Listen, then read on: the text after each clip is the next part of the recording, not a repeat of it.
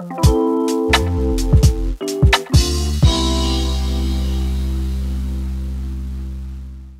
welcome Divas to our nutrition class. It's January 11th and we are into the new year and we are launching into a new series that is very dear to my heart.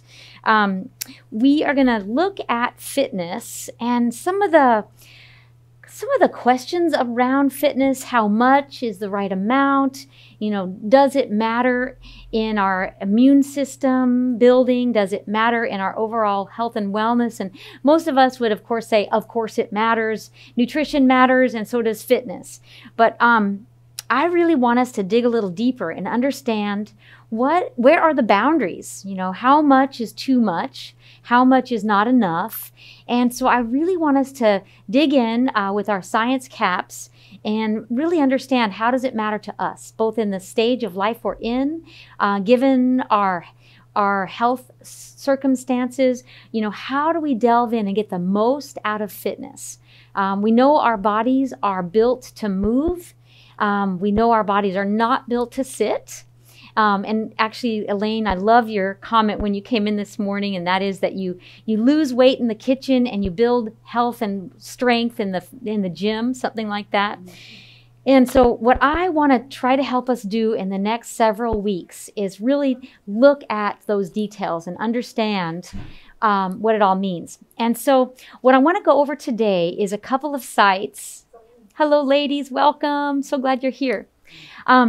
So I want to give you some resources. I want to show you some of the websites that I really love, just like we always do, you know, looking at where is some viable resources, how do we decipher good information, and, you know, really understanding how do we make the most out of our information base, because I don't want you to think that, you know, Suzanne Ryman has all the answers, but I do want to start putting some good questions to pique your curiosity. So first, a little background of me in case you don't know. At age 13, I fell in love with movement.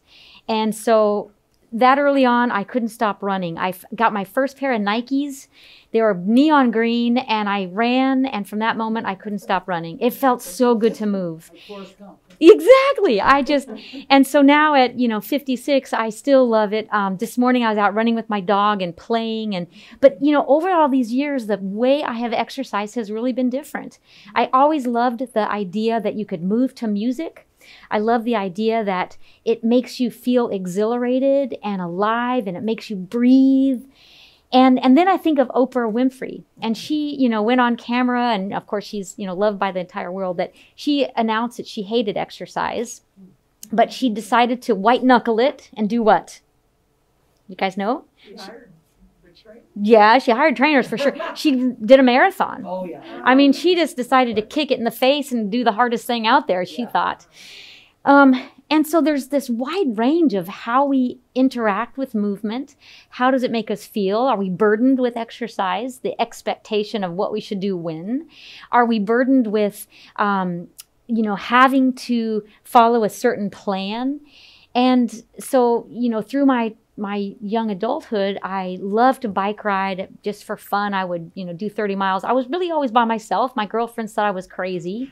But I loved the way it made me feel, both at the beginning of the exercise, during it, and after. There was these different phases of euphoria that I probably was addicted to. Lots of my family members had addictions to alcohol and cigarettes while I had exercise.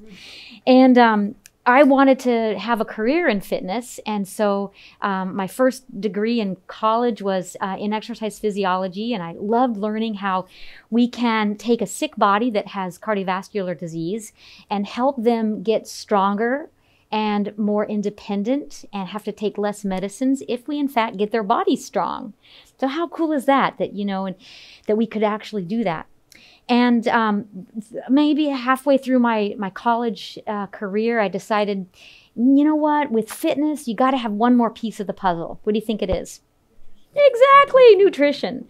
And also kind of the pragmatic side of my personality said, also, how am I going to be able to make money? I don't want to be a coach. even though I love teaching aerobics, I don't think I could do that my whole life. So I went in on to change my degree in nutrition and got my master's as a dietitian.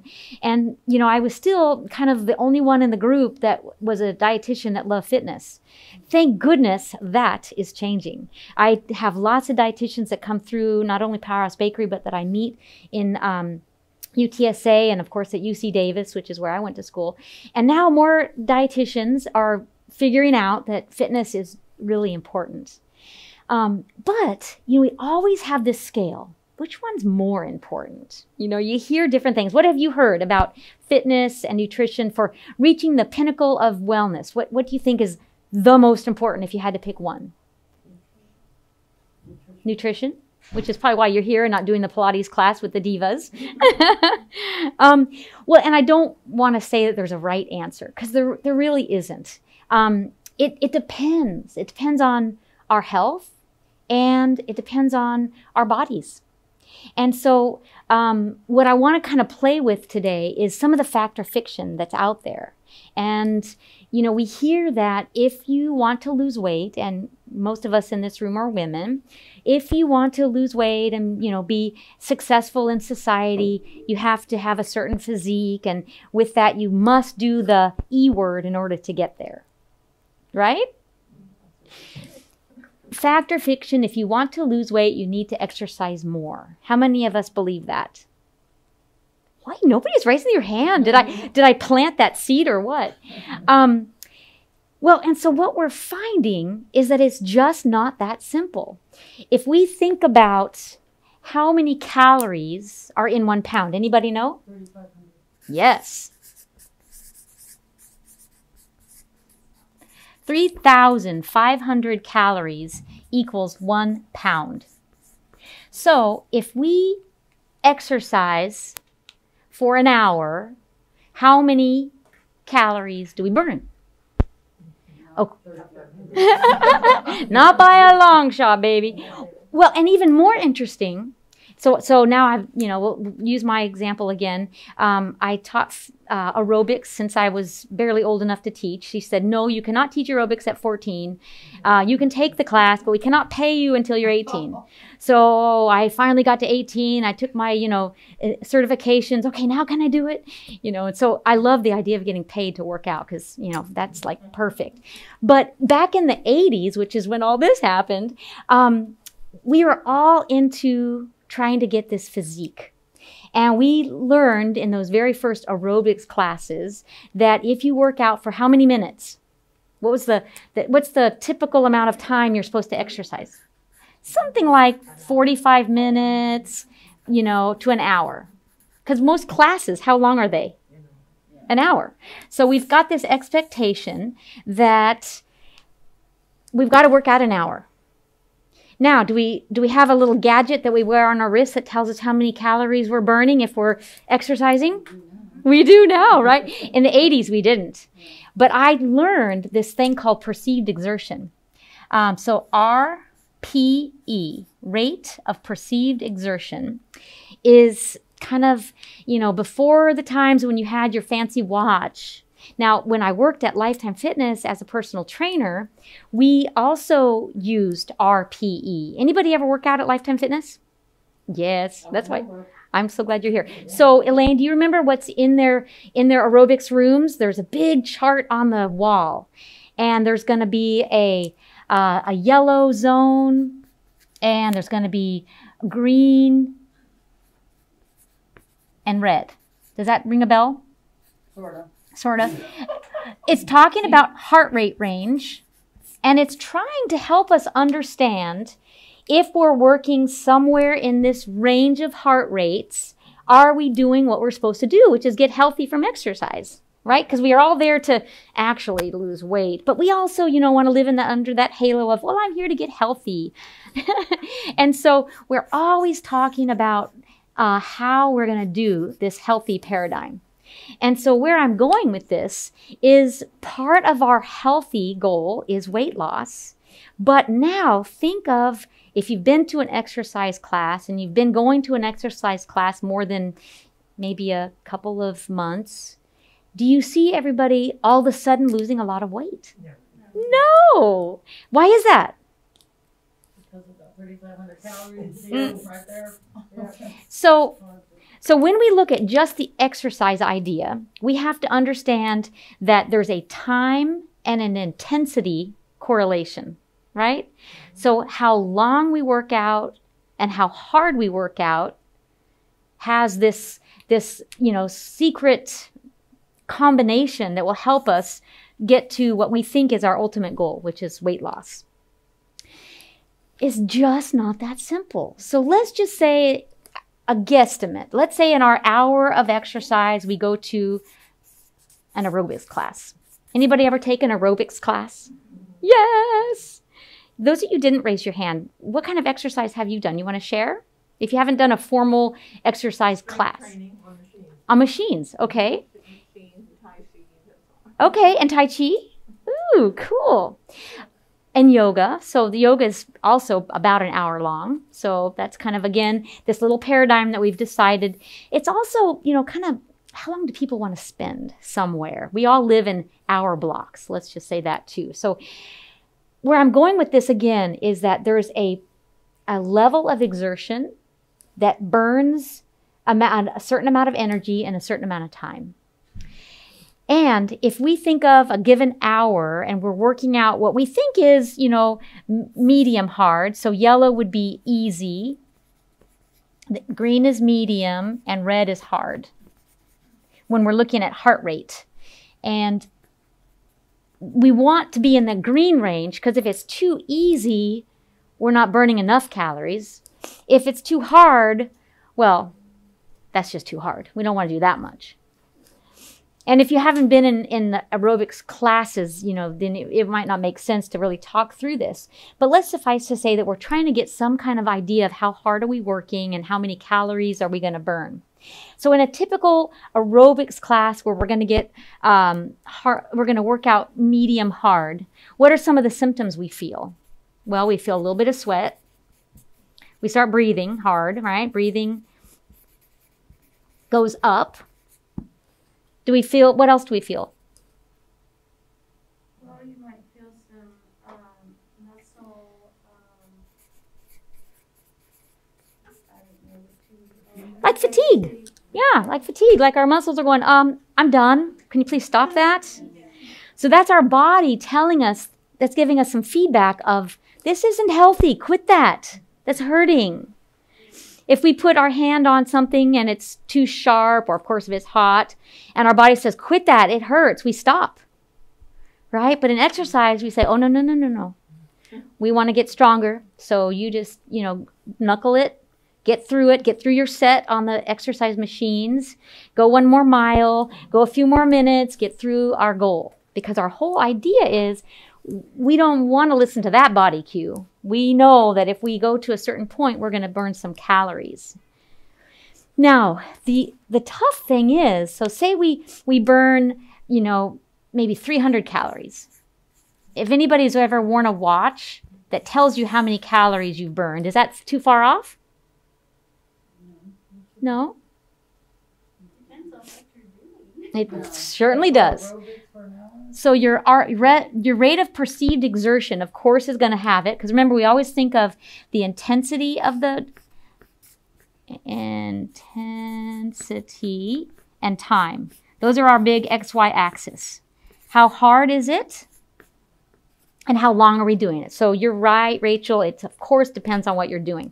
Really, the whole point of this is that we're going to burn somewhere around 300 calories. In the context of it takes a whole lot of those hours to exercise in order to actually shed a pound, right? So if we go to the next thought, and there's 1 hour in our day, what are the other hours in our day going to look like? Oh, we have to talk about that? So we have 24 hours in the day. And how many hours do we sleep? If you're being good, it's somewhere between 8 and 10 hours. And we figure we're going to get ready. Maybe we're going to work for 8 hours. What's left? Eating. So there we go, eating and food prep. Maybe being nice and talking with our family. So you get the idea. There's this one little hour of exercise. So if we burn 300 calories in this exercise, how are we ever going to burn 3,500 to get rid of 1 pound? Eat very healthy. Eat very healthy? Except the pill. Stop eating. And you'll also maybe know that people can eat a very small amount. If you've heard of somebody following a 1,000-calorie diet, do they immediately shed all kinds of weight? No, they don't, because not only is there a factor of a lot of other things happening in our day besides this 1 hour, we also know that our body takes a certain number of calories. Body, to stay alive, burns basal metabolic rate. So just doing all of these things, our body has to burn a certain number of calories. And then we increase it a little bit with the calories burned in an exercise. Anybody have an idea what their basal metabolic rate might be? What do you think it is? Supposedly no. Yeah? I mean, if I'm using the calculations that you think. Yes. Uh-huh. If I do nothing all day but sleep and breathe, I would need 1,500 calories. 1,500 calories. So basal metabolic rate. That's my baseline. So what do you think has a bigger input? Just keeping our body alive or 1 hour of exercise? Right. So now the whole argument would be, awesome, I don't really need to exercise. It's just not worth it. 300 calories is not going to make a difference. I might as well rest all day, right? And then there's another calculation that looks at respiratory quotient, and I won't get into the detail too much other than if we measure what we exhale, there's a certain ratio of oxygen and carbon dioxide that tells us how much fat versus sugar we normally burn in our body. So again, I don't want to get too much sciencey, but we are going to investigate this over the next few weeks because I really want you to go, oh my gosh, that's so interesting. What I'm hoping throughout this series is you're going to see that it's definitely not as simple as the harder we work, the more calories we burn, therefore we're going to lose weight. So that myth on your paper is the one that I definitely want to attack right now and say it is fiction. Fiction. Coming from the exercise enthusiast, all I wanted to do was work out. I was totally addicted and loved it because of the way it made me feel. Now we can follow that bunny trail and go, you know what?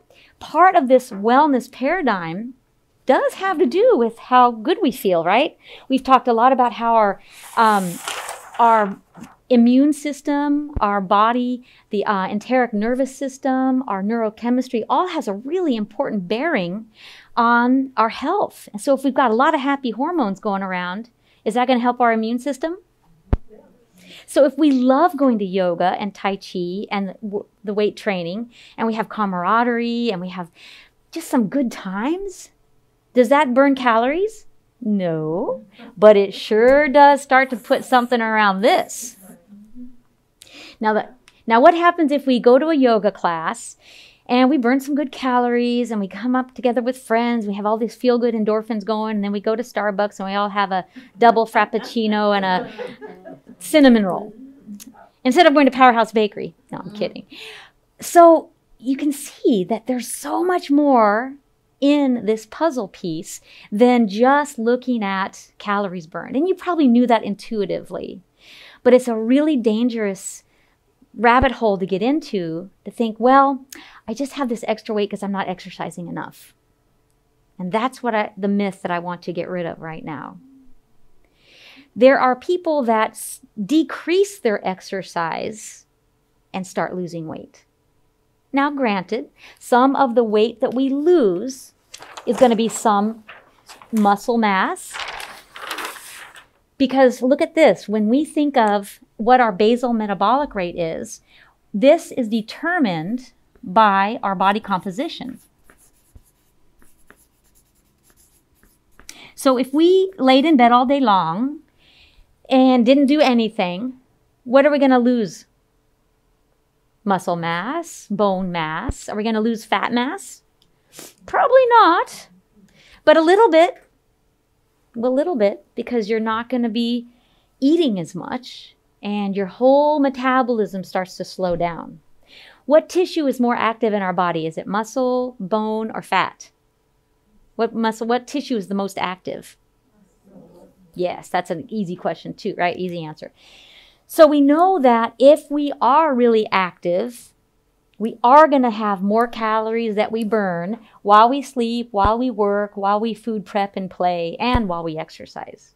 So while Elaine is muscular and she's done a lot of exercise, her calorie burn is going to be higher than my calorie burn.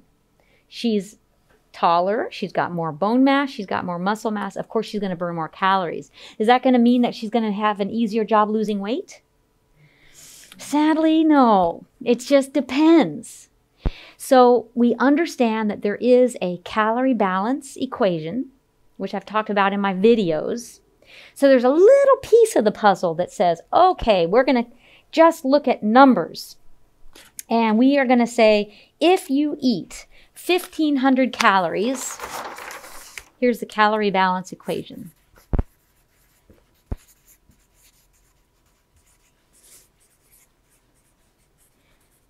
And we say calories in. If they're greater than calories out, what happens? Calories in or more than out, we're going to have fat. Right? If calories in are less than calories out, we're going to get skinny. It's not even that simple, right? Because we know that people sometimes eat more calories and they still get skinny. There was a whole school of thought back in the 80s when, again, I was kind of deciding what I want to do in this world and how do I want to serve my Lord and be, somebody that's going to help people with health and wellness. And I was working at the Pritikin Longevity Center. They have a beautiful place in Santa Monica, and I'm from California, so I got to go down there, and my office would be looking over the beach. And I was like, dang, how could I say no to this? And ultimately I did. But their whole premise was, if you eat more of this kind of food, you will lose weight. What kind of food do you think I'm talking about? Oh, you're so smart. Plants. Well, and so when we think of plants, we think of mass. Okay, it's all that fiber and all the fluids in the foods. And of course, it's going to look like more, but it's really not more calories. I go to a Chinese restaurant and I eat their, chicken and vegetables and I'm hungry again right away. Have you heard that before? Yes. Why do you think that is? Because our bodies break it down a lot faster. Could be, yeah, faster, because there's not as much fat in it. And our bodies are used to having more fat and more protein that does stay in the tummy longer. And, of course, it's going to make us feel fuller longer. But how many Chinese people have you seen that, granted, eat rice all the time, and that's one of those dangerous whites. How many Chinese people have you seen that are fat? And they eat all that white stuff. Only the ones used to a Western diet. Exactly, yes. If they stick around us long enough, they'll get there. Right? They'll get there, but they're not there yet. So the calorie balance equation sometimes makes sense, and sometimes it just fools us. And so that's the other thing I want us to really think through. How do we understand how this calorie balance equation works? Because Elaine said, okay, my basal metabolic rate is 1,500 calories, and I know I'm going to work out, so I'm going to take off 300. Now I've got 1,200. Well, cool. If I do this long enough, that little less than my needs, I should see a decrease in the weight. Now, when we start exercising, what happens to our appetite? Sometimes activity will increase our appetite. So that could be a reason. Also, there could just be so many other things wrapped around the fun and enjoyment of exercise. I used to do these long bike rides, and I would pack my backpack with all my fun foods, and I'd have a picnic out at the cheese factory, and I'd have all this great stuff. And then I'd get home after my long ride back and have to make some more food. You know, it's, you almost feel like you've now justified eating more, right? And then there's the almighty protein powders, the shakes, and all the things that I deserve because now I'm an athlete. And so, right? I deserve this. I need all my protein bars and my protein cookie because I need all this protein. And now I'm going to make my extra veggies because we know plant-based is good. So now I have the best of both worlds, all the meat I need and all the veggies I should eat too. And your calorie balance equation starts to get a little off because you're not just focused on a plant-based diet. You're saying more is better because now I've got to fuel my more muscles. And of course, we always hear that muscles need protein, which is certainly true. What are muscles made out of? Amino acids. And where do we get amino acids? Yeah, from animals or plants. So we take the amino acids from whatever we're eating, we ingest them, we break it down. Our body says, okay, let's rebuild some of those amino acids and build your biceps because you're lifting those heavy weights. Let's use some more amino acids, put them together, make your thighs stronger, and of course your heart. So yeah, we just take the amino acids and we rebuild what we need. Of course, we know that plants have amino acids, just like animals. So we know that both get us the end result that help us build our bodies. It's just a question of how much. And so you probably heard me talk about the different epic movies that have been out, and the one that really looks at the athletes, you know, that kind of shattered the whole paradigm of you need so much animal protein. So if you haven't seen those, I want you to look at them because I think they're really interesting. So what I wanted you to be able to look here, and we can kind of share this together now, is the Colin Campbell Center for Nutrition Studies. So this is one of the sites that I really like. And when I watched The Game Changer, and you've seen Forks Over Knives, it really put a whole dent in my armor that said protein is absolutely critical for athletes, including me. I'm a black belt in karate, and muscles were important. If I'm going to break boards and take down people the size of ivory, I better be strong, you know? And so I better eat lots of protein. And when I started having, I had back surgery, and so I had a long recovery time, and then I just decided, you know, maybe I don't want to go back to karate. The idea of being thrown again is probably not my favorite, but I still want to be strong, right? But then I went through this whole transition of, I actually feel so much better decreasing my exercise. My mass decreased. All of a sudden, I felt so much better. I could move better. I didn't have nearly as much decreased range of motion because I didn't have so much muscle mass. If you think, I mean, it's hard to probably picture, but I lost probably about 12 pounds of muscle when I was at the height of my training to now. So, you know, 112 versus 100 is a big difference on someone that's, you know, not even 5 feet tall. So when we think of how can women really stay active, and how does diet get involved in that? So Colin Campbell is just a great resource. This is one of the articles that I wanted to share, and it, you know, you can read it on your own, but it's a very interesting one. And it's really talking about how by staying active, you have all these benefits: weight loss, gain confidence in your body image, reducing the aggravating menopause symptoms, reducing anxiety and depression, improve sleep quality, reducing inflammation that's associated with pain, increasing energy throughout the day. And what I love always is there's some really great references. And so the National Heart and Lung and Blood Association, the American Dietetics Association, even Science Daily is a pretty good one, are the resources where we're getting the data that gives us this summary of this article. So I thought it was a really good one. The other one, let me see if I can go up here. This one I printed for you. Actually, Jose was kind enough. So if you haven't heard of the Physicians Committee on Responsible Medicine, anybody heard of this group? When it looks at a healthy diet and lifestyle, of course we know that veggies is important. Look at this. Front and center says eat more soy, period, to reduce your risk of breast cancer. So again, that whole paradigm shift is happening.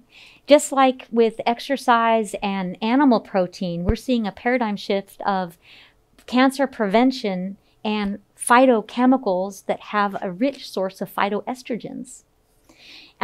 So, of course, we know avoiding processed meats and increasing your use of nuts and seeds are so important. And here's that whole wonderful topic of exercise regularly. And so when we look at that idea, being active lowers the risk of breast cancer, not only weight loss, but also to make it harder for tumors to grow and even boost your immune system. So being active is unequivocally an important component. And now I want to hear from you guys. How are you being active? Anybody want to share?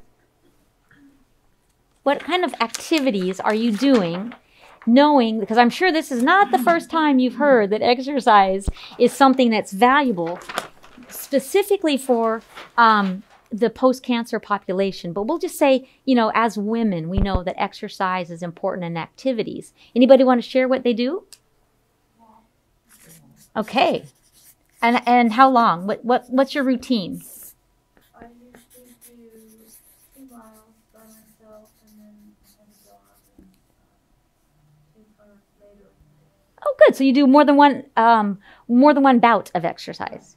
And how long does it take you? Because remember, we're doing time and intensity. The 2 miles, usually 35 to 40 minutes. Awesome. And then you did it. That's why I go along with the dog. Yeah, because you want to be purposeful in your walking. I know my dog. Oh, what's that? Oh, what's that? You have to stop and wait, right? It's frustrating. And how many times a week?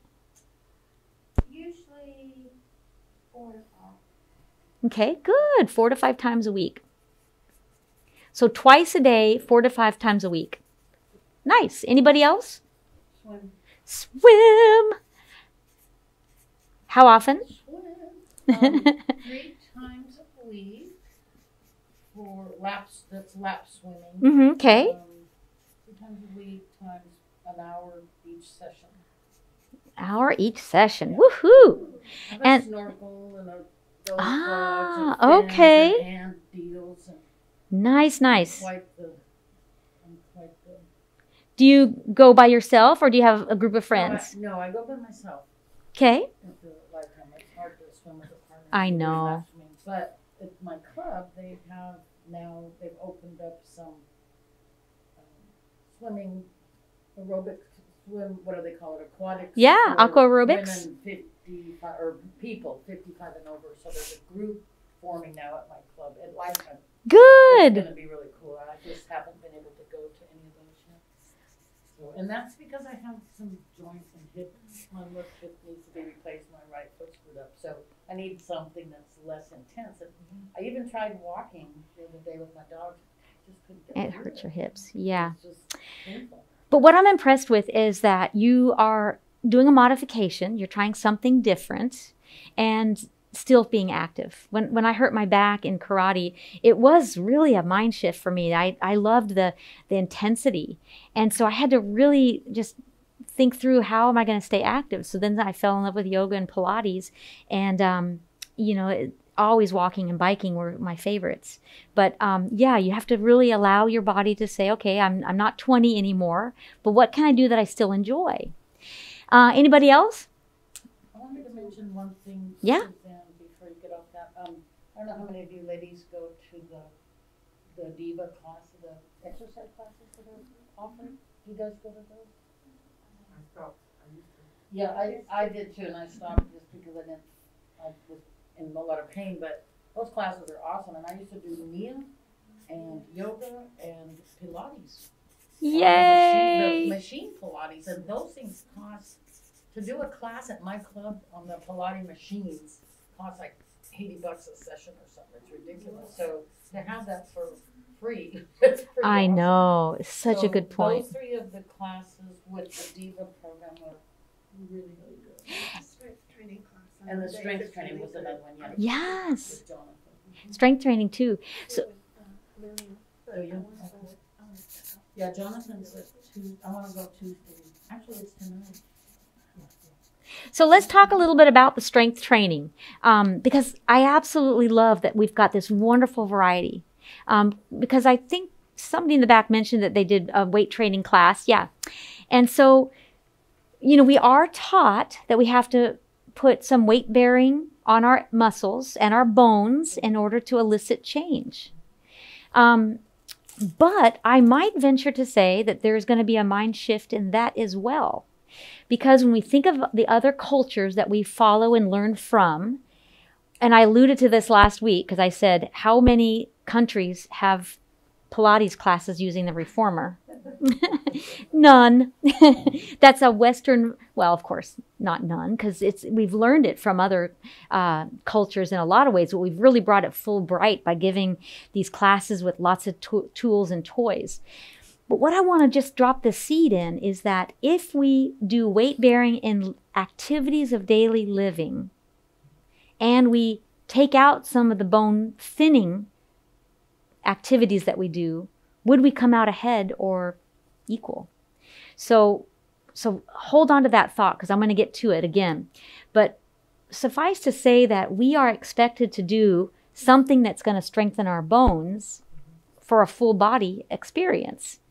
And activities of daily living could absolutely do that. Is there any other activities that you can think of that are going to use your upper body? Lifting dog food or the salt in your water bottle. Yes! Cooking, housework, right? Gardening! I was so hoping somebody would say gardening. I know, because, I think that here's a scenario.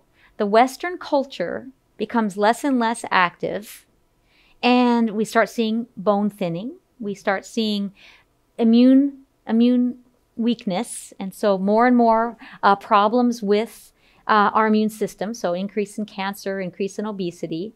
And so then we start thinking, wow, we better do something. So let's do more organized work, and let's get some calcium supplements in there and some supplements for vitamins and minerals. And if we looked at our diet, what if it was because of the sodium and the caffeine and the protein excess that was pulling down our immune system and our bones? I'm just saying what if, because again, I don't have the answers, but I'm learning that this is an interesting perspective that could truly be another game changer for the health and wellness industry. And the dietitians that I meet that are younger and, kind of up and up of all the latest research, just like us now, thank you very much. And they are too learning that you need less protein. You got to be careful of sodium, not because of necessarily of hypertension, but because of how it changes the acidity level of our body and causes the amino acids as well as the calcium to change and therefore decrease our bone density. And so it's an interesting thought, and I want us to keep studying it. Anything else we want to put on here? Gardening, cooking, because, we know that certainly lifting and scrubbing and reaching, all of those things are going to absolutely put strain on our body. And some people will say, yeah, Suzanne, but that's not enough, right? I'm supposed to get my hour. I've got to do my 10,000 steps. And sometimes we get so tied into the rules and regulations that we miss the forest for the trees. And there's one more little study I want to share with you. Let me see if I can pop it open here. It never likes my face when I have on the mask. I wonder why. It doesn't recognize me. Let me get to this one. And I think I'm going to go over one, fitness. There was a really good little article. Let me see if I can go back to this one. This lady's talking about her personal story And she's really just sharing. Let's see if I can get the go back. Articles. Yeah, Fooey, it's already gone. Well, I won't take the time to find it. This lady is describing her personal story about being shown as a great role model on Shape magazine.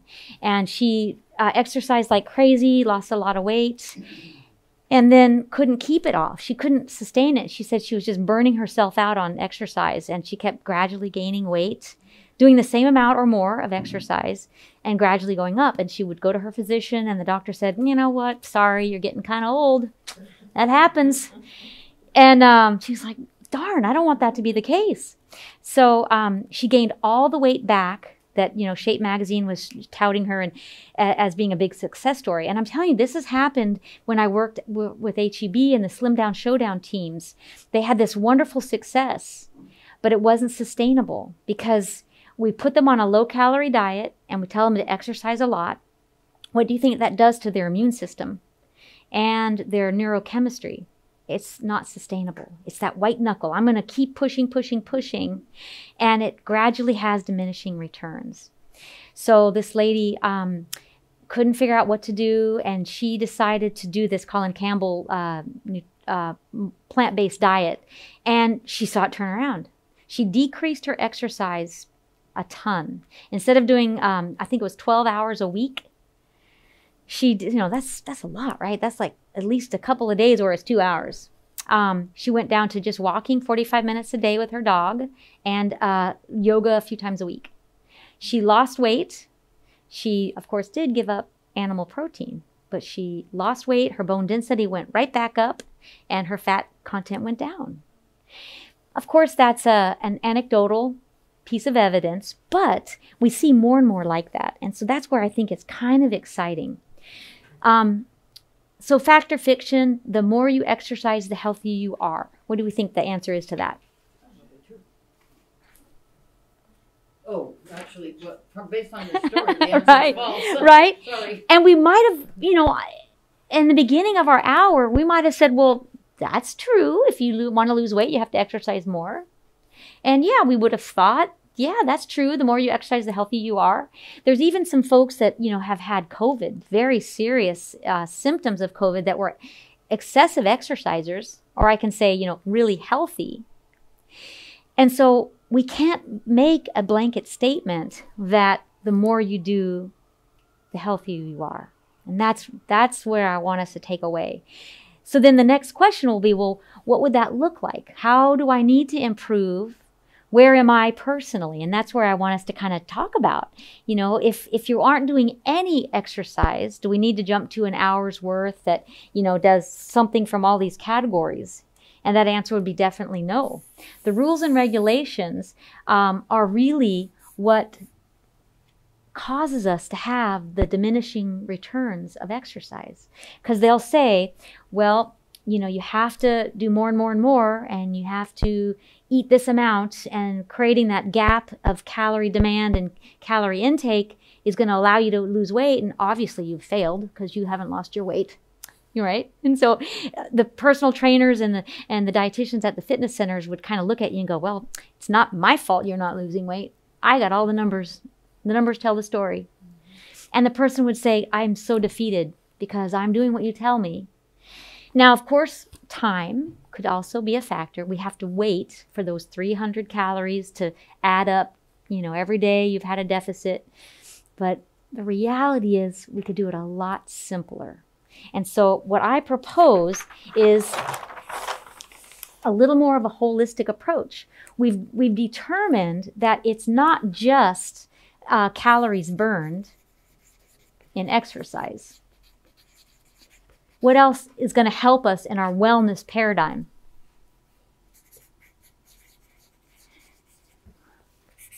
So to equal wellness, we know we need plenty of good sleep. How many hours of sleep is good? How many of us get 8 or 10? I know, because some of us say, Suzanne, really? I mean, with the decrease in hormones, I'm lucky if I get 5 hours of sleep because I can't sleep. Now, what would be the antidote to that? What do you think I would say? Maybe, sure, take a nap. Sleep on times where your body isn't so rigorous. I have to go to bed at 9. Go to sleep, and force yourself. No. So a little more easy going on those edges, sure. But we know that there are ways to improve sleep. We know that exercise time of the day sometimes helps to sleep. Exercise improves sleep. We know that the type of food you eat, it could be, right? Have you ever had a day, maybe it's even like the holidays that we just got out of, where you've overeaten and you feel so uncomfortable? You just can't sleep. You've got burning or you've got symptoms. Yeah, that will hurt your sleep. What about good sleep hygiene? What do I mean by that? A dark room. Quiet. Yes. Dark, quiet. What else? Yes, cold. So these last few weeks, or I don't know if it's been 3 weeks, but it's definitely been 2, where we've had nice cold weather. And I'm like, okay, honey, we're opening the windows. He's like, what? No, open the windows because it feels so good to snuggle in bed. So the contrast in temperature. Yeah. So ultimately, Rachel, being warm helps you to sleep.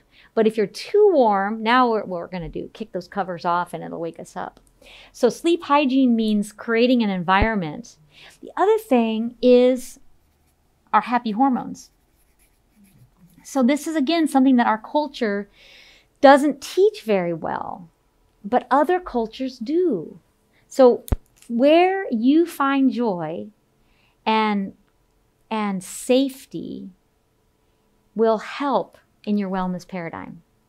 So spiritual connection, great music, worship music, or just anything that's going to bring your joy down into your soul, rather than trying to follow the rules and regulations of what I have to do, because that intensity is the opposite, right? It's making us feel rigid. So we know that calories burned in exercise, a little bit of it, sleep, what else will help us in our wellness paradigm? Social connection.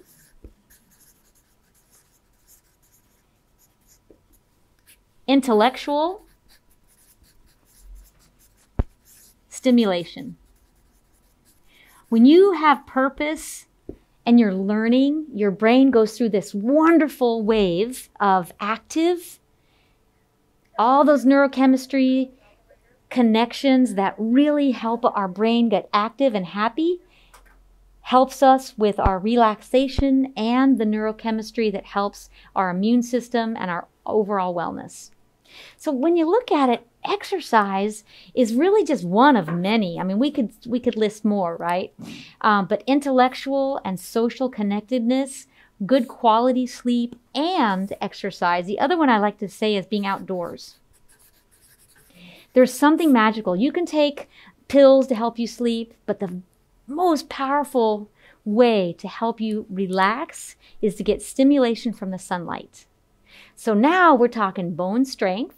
We're talking good physiology. Remember when we talked about some of the digestion problems and the gut health?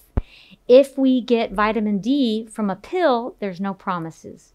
If we get vitamin D activated in our skin, now it's going to have a great impact on our kidney and our liver and our pancreas, not to mention our gut health.